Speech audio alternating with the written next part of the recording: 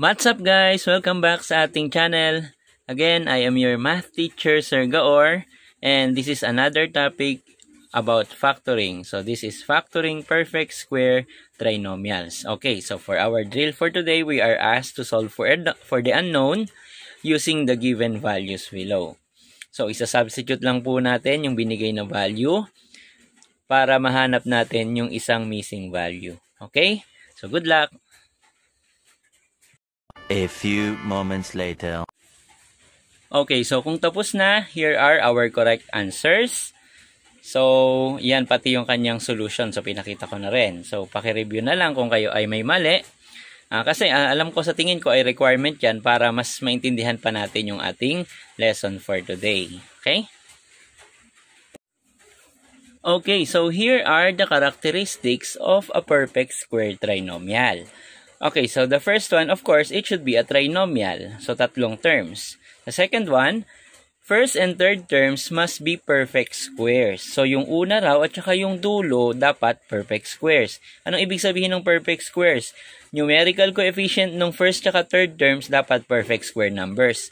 Tapos, yung exponent nila ay dapat yung exponent ng variables ay dapat even numbers. Okay? The third one is twice the square roots of the first and third terms is the second term. So, ang gagawin pala, kukuhanin mo yung square root ng first, tsaka yung square root ng second, tapos ita times 2 mo, dapat ang lalabas dun ay yung nasa second term. And last one, second term may be positive or negative. So, those are the characteristics of a perfect square trinomial. Kailangan maging familiar tayo dyan para isang tingin lang natin or kaunting checking lang natin, alam na natin na siya ay under ng perfect square trinomials. So now that we know the characteristics of perfect square trinomials, so tignan natin kung talagang naintindihan natin yung mga nakasulat kanina. Okay, so determine if each trinomial is a perfect square or not. Answer with check or X respectively. So ibig sabihin, kapag siya raw ay perfect square trinomial, check lalagay natin. Kapag hindi, X na lang. Okay? So, natandaan nyo sana yung apat kanina, no? Okay, so, let's try. For number 1, is this a trinomial? Okay, so trinomial siya. Perfect square number, perfect square number. So, perfect square to perfect squares. Okay, check na lang natin yung gitna. So, kuhanin natin yung square root ng 25x squared. So, that will be 5x. Square root of this one, 16 is 4. So, palaging may times 2. So, always remember, twice daw. So, that is now 2 times yung square root neto times yung square root ng third. Square root ng first, tapos square root ng third. 2 times 5 is 10, times 4 is 40. So, we have 40x. So, 40x dun. Sabi doon sa pang-apat, the middle term or the second term may be positive or negative. So, therefore, this one is a check. So, it's a perfect square trinomial. Next, number 2. So, tignan natin. Oh, hindi ito perfect square number. So, ibig sabihin, so, error tayo rito. Hindi naman yan perfect square number. Tapos, isa pa, this should always be positive. Yung nasa dulo ay palaging positive. Okay? So, hindi na natin kailangan compute kasi hindi na nga siya perfect square trinomial. So, this is now an X. So, number 3, square root nito ay, square root of a squared is a. Square root ng 4b to the fourth, that will be 2b squared. 2b squared. Times 2, palagi. So, that is now 2 times a times 2b squared. So, 2 times 2 is 4a b squared. So, 4ab squared. Ayun, nagkulang lang ng isa. No, wala lang siyang squared. So, hindi pa rin mako-considered. Sayang. Pag-compute natin, sakto naman eh. Kaya lang, pagdating dito, wala naman siyang exponent na 2. So, ibig sabihin, it's not a perfect square trinomial. Okay? So, hindi dahil nag-compute kayo at nakita nyo yung number, tignan nyo rin pati yung exponents ng variables. Okay, then next we have square root of this one is 10 m squared. And then square root of this one is 9 n cube. Okay, so malamang na to. Check natin. Times 2 lahat. Okay. 2 times 10 is 20. 20 times 9 is 180. So, yun. M squared, N cubed. M squared, N cubed. So, this is a check. So, that is how to determine whether a trinomial is a perfect square or not. Okay po?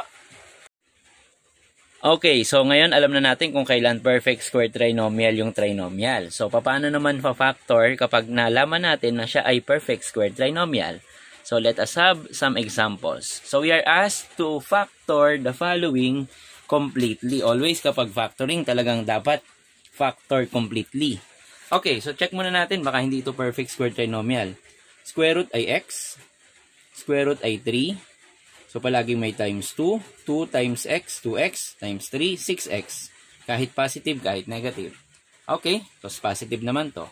So, therefore, this is a perfect square trinomial. Sobrang dali lang po mag-factor ng perfect square trinomial. So, this is how. Square root ng first term, that's x. So, this is x squared. So, square root ng first term, that will be x. Square root ng second term, which is 9. So, that will be 3. Kokopyahin lang natin yung sign ng middle term. Itong middle term na to. So, minus yan. Tapos, lalagyan na po ng squared. Kasi nga, perfect square nga siya eh. So, yan na po yung ating answer. X minus 3 or the quantity, x minus 3 squared. So, ganun lang siya kadali, no? Sobrang dali. Okay, square root ng p squared ay p. Square root ng 4 ay 2. Tapos, palaging may times 2. 2 times p, 2p, times 2, 4p. So, 4p nga siya. Okay? Positive naman to. Okay. So, therefore, mabilis na lang yan. Square root ng p squared ay p. Positive yung sign ng gitna. Tapos, square root ng 4 ay 2. So, p plus 2 squared. Okay? Next. Perfect square, perfect square. So, check na lang natin yung gitna. Okay, square root of 36c to the 4th, that will be 6c squared. Square root of d to the 4th, that is d squared. Okay, times 2. So that is 2 times 6 is 12. 12c squared, d squared. So 12c squared, d squared. Kahit positive, kahit negative.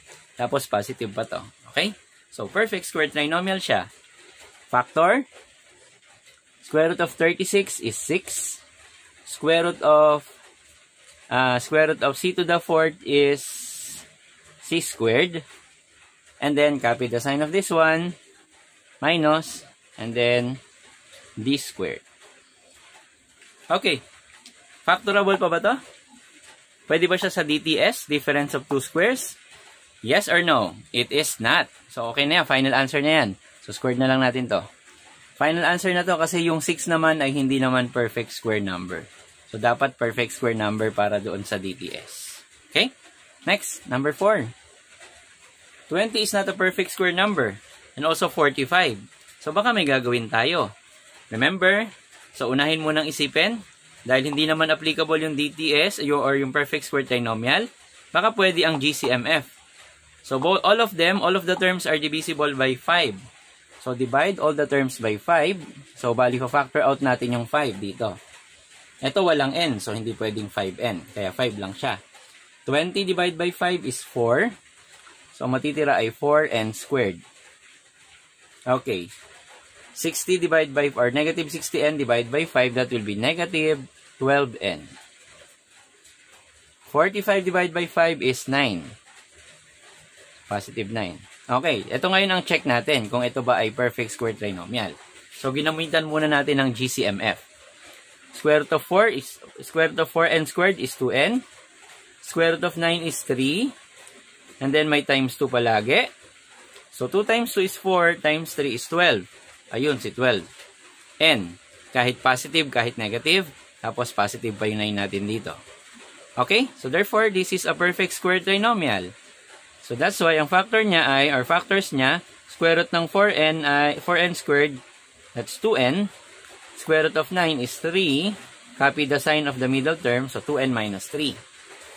And then, lalagyan ng squared. Huwag nyo kakalimutan ito, ha?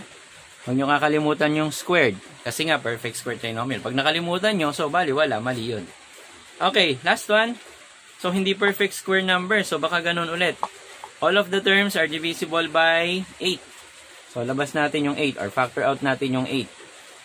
So, ang may iwan ay a squared divided by 8. So, ang matitira dito ay positive 2ab. And then, b squared. Okay? So, check natin ngayon kung siya ba ay perfect square trinomial. Square root of this one is a, square root of this one is b, tapos may times 2. 2ab. So, ito yung 2ab. So, therefore, that is a perfect square trinomial. So, factorable to by PST. So, this is now 8. Do not forget also, huwag nyo rin kakalimutan yung inyong GCMF ha. Baka hindi nyo na masunod. Mamamali ulit. So, susunod lang sila. Square root of a squared is a. Copy the sign of this one. So, plus, square root of b squared is b. And, lagyan ng squared. So, therefore, those are our answers. Sana nakukuha nyo. Okay, so let's have a quick check kung talagang naintindihan na ba natin yung factoring by perfect square trinomial. Okay, so pag play nyo ay magche-check na po tayo. Good luck! A few moments later. Okay, kung tapos na, here are the correct answers for our quick check. So sana nakakuha ko yung ng score na 5, pero kung hindi, paki-counter check na lang kung saan kayo nagkamali. Okay? So, meron pa kasi tayong isa pang skill na kailangang matutunan. Here's another skill that we need to learn in factoring perfect square trinomials. And that is how to determine the missing term to have a perfect square trinomial. So, anong sinasabi rito? Meron tayo sanang perfect square trinomial pero kulang ng isa. No? So, ang gagawin natin, aalamin natin yung nawawalang term para magkaroon tayo ng perfect square trinomial. Okay, saan ba nanggaling muna itong mga formula na to? So, mabilis na recap lang or mabilis na paliwanag. Yung from the quadratic equation, ax squared plus bx plus c equals 0. So, ang nangyari dyan ay nagkaroon ng derivation dun sa formula. Pagka-derive, lalabas doon ay quadratic formula. Tapos, dun sa quadratic formula, may tinatawag dun sa loob na discriminant. So, yung discriminant, kinuha, tapos in-isolate na yung A, B, and C. So, kaya ito ang lumabas doon. So, we will name, yung A, B, C na yan na nandyan, kino-consider yung A as the first term. Tapos, yung B naman as the second term, while the C, or small letter C, is the third term. So, pag nawawala pala, yung first term, so ito lang ang gagamitin. B squared over 4C. Pag nawawala naman yung B, it is equal to positive or negative square root of AC. And then, pag nawawala naman yung C, that is B squared over 4A. Mukhang familiar dito. Ito yung kagaya halos sa drill. Except dun sa square root. Hindi lang natin nilagyan ng square root kanina sa drill. Okay, so let's go to the examples. Solve for the missing term so that each trinomial becomes perfect square. So, nawawala yung term para maging perfect square trinomial siya. Nawawala ang first term. So, ibig sabihin, nawawala yung A. So, to solve for the A, so ito yung A, B, and C. Pag nawawala yung A, ito yung ating formula. So, that is A is equal to B squared over 4C. So, ano ba yung ating B? Ang ating B ay 4x. So, therefore, this is now 4x squared. Divided by 4, sabi sa formula, 4C. So, ito yung ating C. So, 4C. So, that is 4 times 4. 16, or 4x squared, that is equal to 16x squared. 4 times 4 is also 16. 16 divided by 16. So, bali maka-cancel na to. 1 na siya. So, ang matitira na lang bali ay x squared. So, yung first term pala natin ay x squared. Okay, quick check. Tingnan natin kung tama nga yan. So, kanina alam nyo na kung paano malaman kung perfect square trinomial nga sila, di ba? Get the square root of this one. So, square root ng x squared ay x. Square root ng 4 ay 2. Tapos, nilalagyan natin ng 2 ng multiplier na to sa harap. Okay, so 2 times 2 is 4 times x. So, we have 4x. Ayun, yung 4x. So, ibig sabihin, ito nga ay perfect square trinomial. At ibig sabihin, x squared nga talaga dapat ang nakalagay dyan. Okay, let's go to example number 2. So, nawawala naman yung b natin. To solve for the b, so here's our formula. So that is now B is equal to positive or negative 2 square root of AC. So paano ba to? So ano ba ibig sabihin ng positive or negative dyan? Okay, kapag walang nakaslagay na sign dito sa B, ibig sabihin gagamit tayo ng dalawa. Positive or negative talaga ang susulat natin. Pero kung may nakasulat na sign na rito, kunyari may nakalagay na plus, susundin na natin yung plus. Pag may nakalagay na minus, susundin na natin yung minus. Pero pag wala, kagaya nito, yung dalawa lalagay natin, positive or negative. Remember yung sinabi ko kanina, yung sign ng second term, pwedeng plus, pwedeng minus. Dahil walang nakasulat, kaya plus or minus ang pwede nating answers. Okay, so positive or negative 2 times the square root of A natin. Ang A natin ay 4m squared. So 4m squared. Times yung C natin, yung ating C ay 9n squared. So times 9n squared. So that is equal now to positive or negative 2 times, okay, 4m squared. So 4 times 9 is 36. This is now m squared, n squared. And that is equal to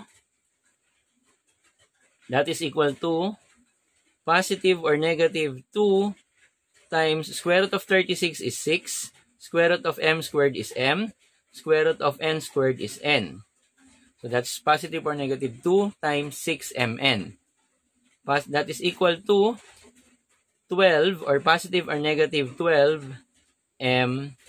So yun pala yung ating middle term. Plus or minus 12mn. Okay, quick check. Tingnan natin kung tama yan. So square root ng 4m squared ay 2m. Square root ng 9n squared is 3n. Tapos may times 2 tayo palagi. Tingnan natin kung perfect square trinomial na nga siya. 2 times 2 is 4. Times 3 is 12. Times m times n. So 12mn. Ayun. Dahil wala nga nakalagay na sign, kaya plus or minus ang ilalagay natin dito. Okay? So ganun yung sa B. Next, sa C naman. Okay, C is missing. Our formula is B squared over 4A. So, dito na lang natin sulat yung solution. C is equal to B squared over 4A. That is equal to, ano yung B natin? 70. 70x squared over 4 times yung A natin na 25x squared. So, dapat mawala yung x squared dyan. Kasi constant yung nasa dulo. Okay. 70x squared, that will be 4,900 x squared because that is 70 times 70. Next. 4 times 25 is 100. So, that's 100x squared. Ayun, makakancel na yung x squared. Makakancel din yung mga zeros. So, matitira 49 over 1 or simply 49. Ayun. So, 49 pala siya. Quick check. Tingnan natin kung tama. Square root ng 49 ay 7. Square root ng 25 ay 5. 25x squared ay 5x. Tapos palagi may times 2. 2 times 5 is 10. Times 7 is 70. 70x. Kaya nakuha yung 70x doon. Okay? To fully understand the skills that we have just learned, so let's have try this. So we will solve for the missing term to have a perfect square trinomial. So pwedeng-pwede nyo namang balikan kung bawang hindi nyo naintindihan kung saang part. So balikan nyo yung dun sa video tapos para at least alam nyo yung gagawin nyo para sa try this. Okay? Good luck! A few moments later. Okay, so kung ready nang mag-check, here are the correct answers. So kung may mali po kayo, paki-counter check na lang kung paano kayo nagkamali para mas lalo nyo pang maintindihan yung pinanood nyo. Okay? So sa mga hindi pa po natin subscribers, please subscribe and like this video kung sa tingin nyo natuto naman kayo and also hit the notification bell. Okay? So we'll see you again in our next videos. What's up, guys?